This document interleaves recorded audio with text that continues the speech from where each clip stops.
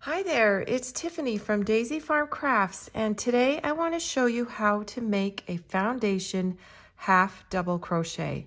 This is a stitch that will create the chain and the first row of half double crochet all in one step.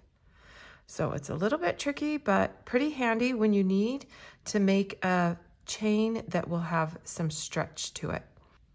So let's begin by making a slip knot. And just starting with 3 chains.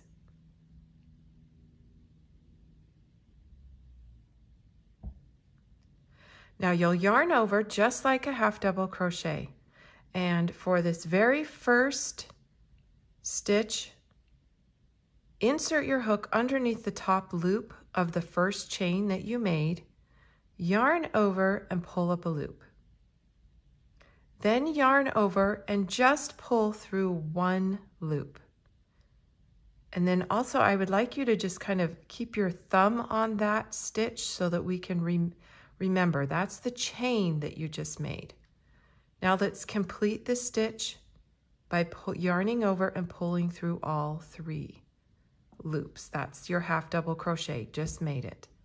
Now yarn over, this is the tricky part, where you need to insert your hook not only underneath this top loop, but also underneath the loop in the back. You're going underneath both loops of that base chain. So yarn over, pull through once, keep your finger on it, yarn over, pull through 3. So they kind of cross, the 2 loops kind of cross. So I'm entering my hook right underneath, and then you'll see them.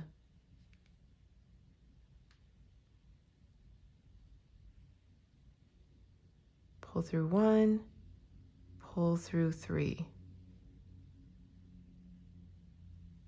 So when I place my thumb on right after I chain 1, it kind of helps me keep track of where I need to insert my hook for the next stitch.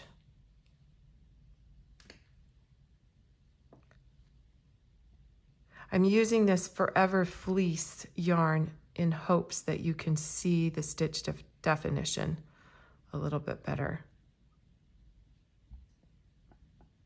So there's that stitch right there. Pull up a loop, pull through 1, and then pull through 3, all 3. Finish the half double crochet. All right, I'm using this as a part of a Halloween costume that I'm making for my grandbaby Jack. So hopefully you're finding this video, you'll need the help how to make the foundation change. This is the neckline. It helps to give it extra stretch so that you could get this little project over his head. This is just a sample. Here's the completed costume right here. You can find this full pattern on our website, daisyfarmcrafts.com. And use that same thing. It's very handy. For the hat, you'll start with a foundation half double crochet for the hat as well. Okay, good luck on making your foundation half double crochet.